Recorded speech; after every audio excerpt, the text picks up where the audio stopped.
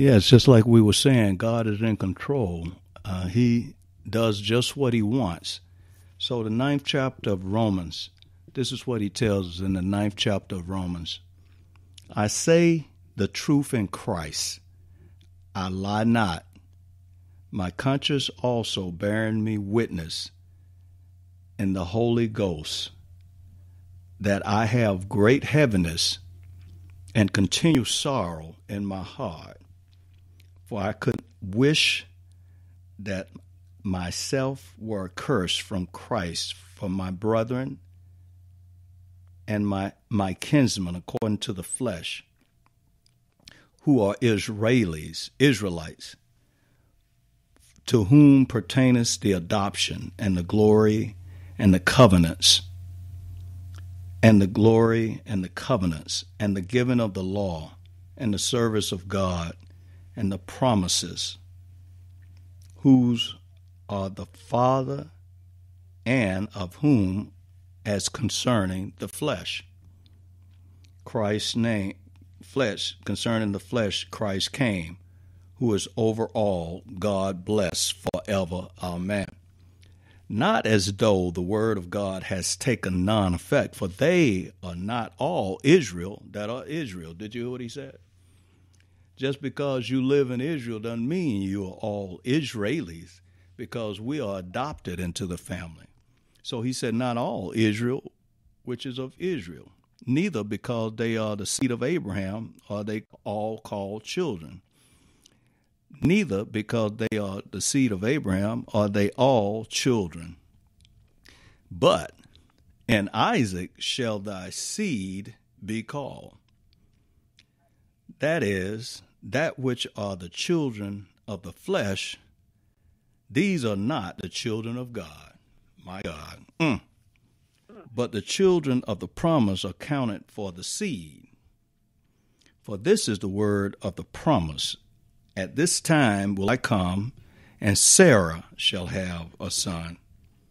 And not only this, but when Rebekah also had conceived by one, even by our father Isaac, for the children not being born, neither having done any good or evil, that the purpose of God according to election might stand, not of works, but of him that calleth. It was said unto her, the elder shall serve the younger, as it is written, Jacob have I loved, but Esau have I hated. What shall we say then? Is there unrighteousness with God? God forbid. For he says to Moses, I will have mercy on whom I will have mercy, and I will have compassion on whom I will have compassion. So then it is not of him that willeth, or him that runneth, but of God that showeth mercy. For the scripture says unto Pharaoh, even for this purpose, even for this same purpose have I raised thee up, that I might show my power in thee, and that my name might be declared throughout all the earth. Therefore hath the mercy on whom, therefore hath he mercy on whom he have mercy, and whom he will harden. Thou wilt say then unto me, why does ye find fault? Why does he find fault? For who has resisted his will? Nay, but, O man, who art thou that thou replies against God? My God. Shall one thing formed say to him that formed it, why hast thou formed me thus? Has not the potter power over the clay? For the same lump to one make one vessel unto honor, and another unto dishonor.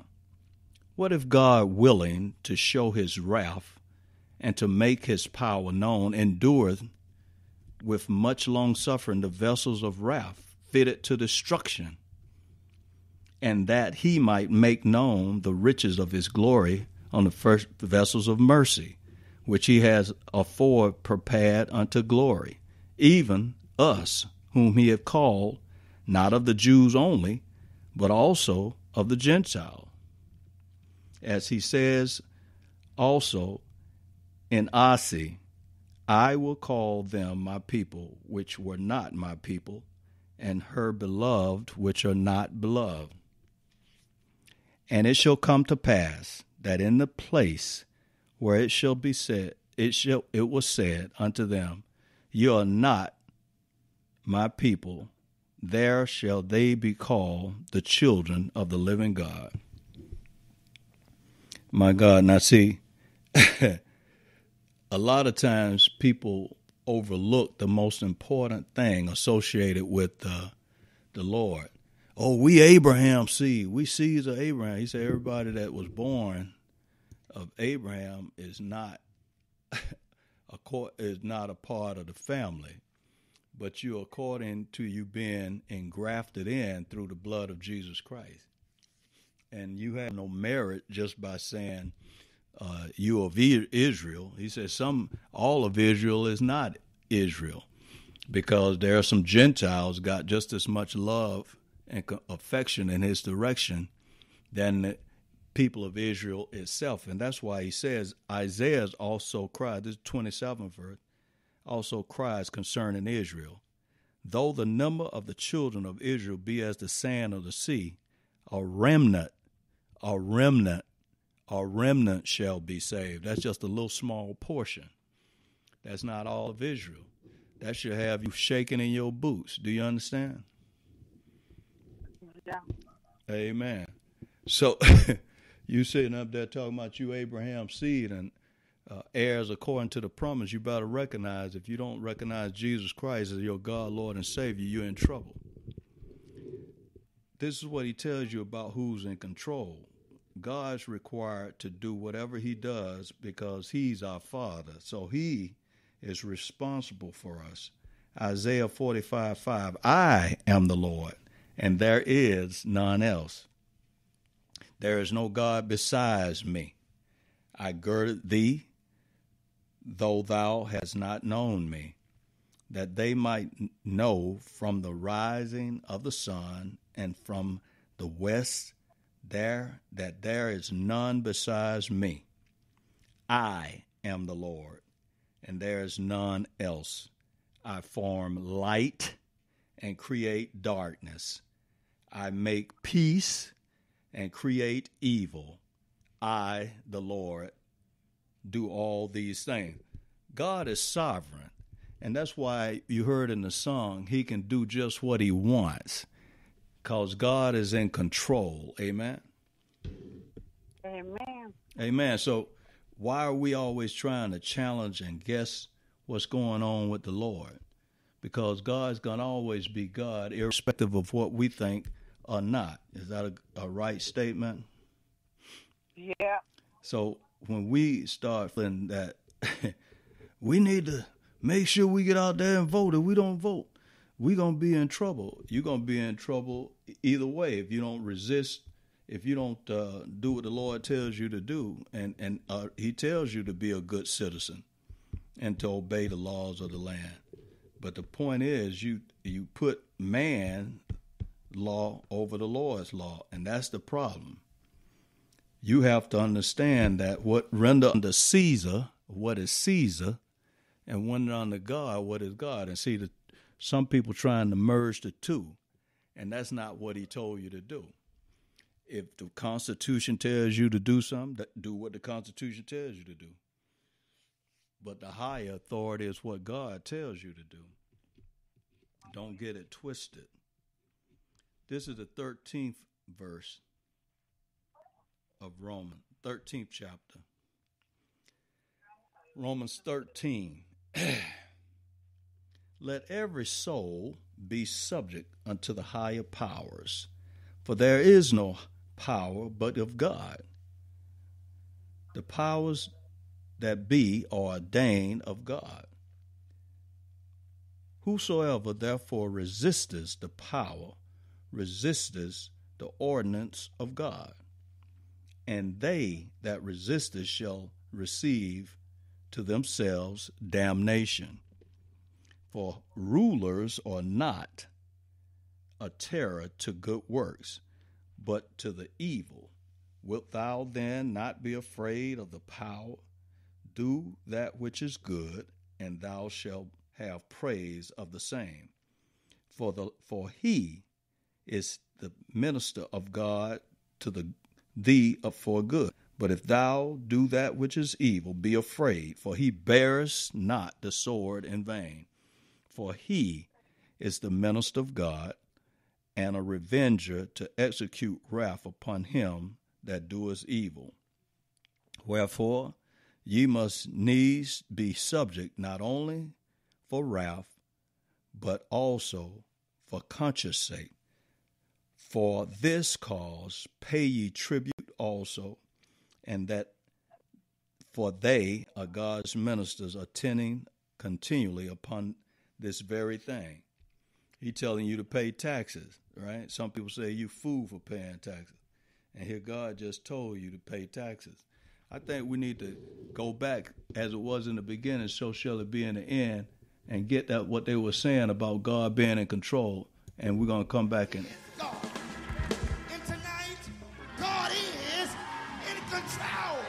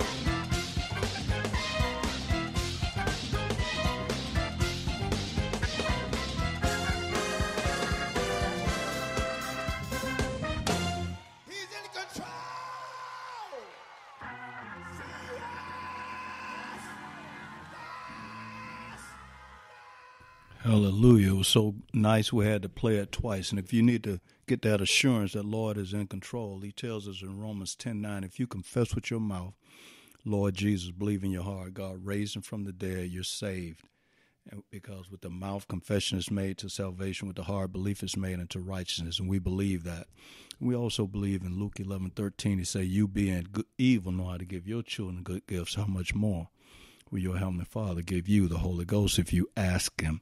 Now, look, we know that people are anxious about what's going on in the government and with the election. Do what the Lord requires you to do. If you vote, vote. Make sure you vote according to what the Lord puts on your heart to vote.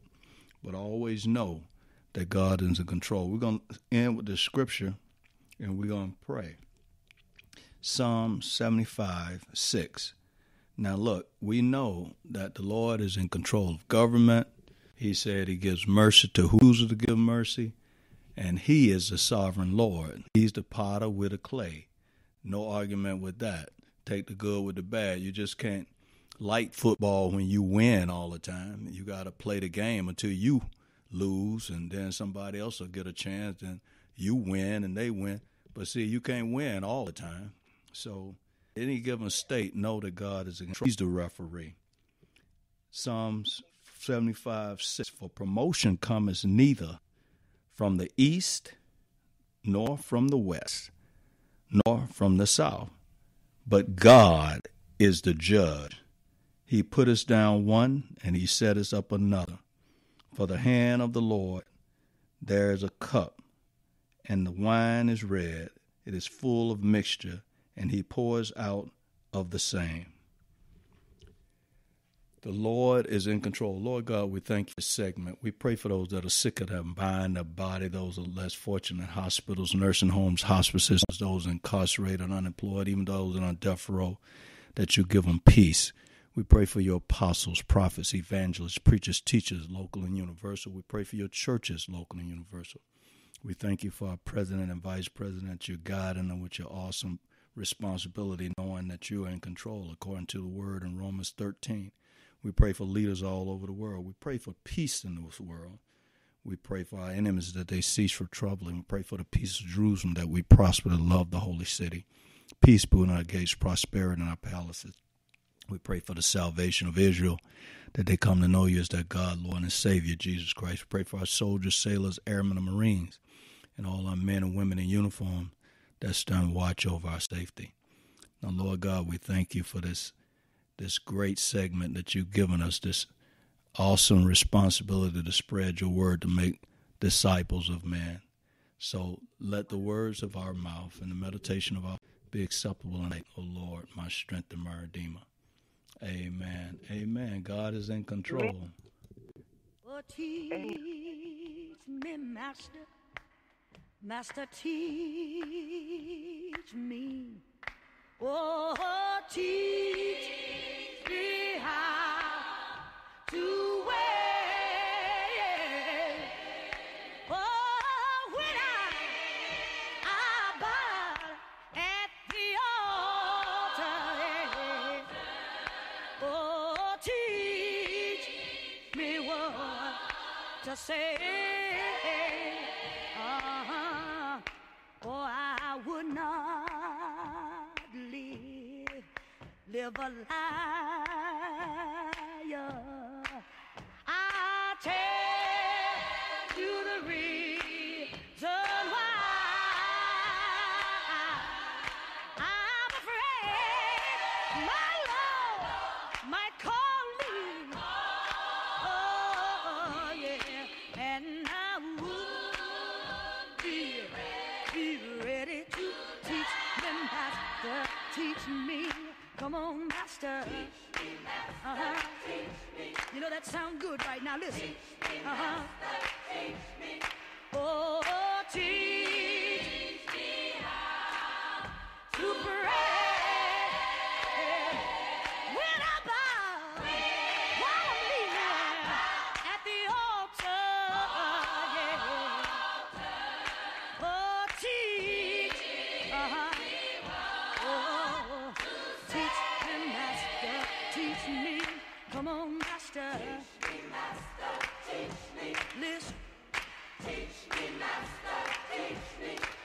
for I would not be a gambler. And I'll tell you the reason why. Oh yeah, I'm afraid right now that Jesus might call my name. Oh yeah, and I would be ready to teach the Master, teach me. Oh, teach me, Master, teach me. Come on, Master, teach me, Master, teach me. Come on, Jesus, teach me, Master, teach me. Teach me to pray, teach me, Master, teach me. Teach me to walk right, teach me, Master, teach me. Teach me to talk right, teach me, Master, teach me. Oh, teach me how to pray. Oh, yeah. When I bow at the altar, yeah. Oh, teach me what to say.